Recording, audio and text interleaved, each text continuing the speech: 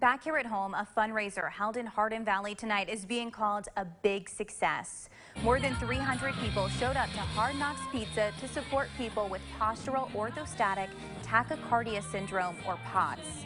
It is an incurable condition, leaving both children and adults disabled. One of our anchors, Summer Dash, suffers from the debilitating symptoms. She was the MC and speaker at tonight's event.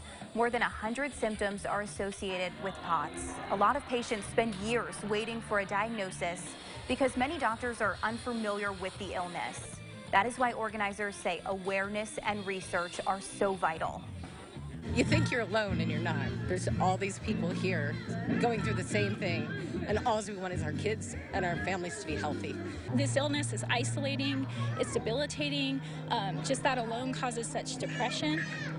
So I just think knowing that we're gonna always fight, I know my kids were thrilled to know that we're out here and that their community loves them. And two Knox County commissioners showed up to this fundraiser as well. Commissioners Terry Hill and Larson J. The event raised more than $30,000.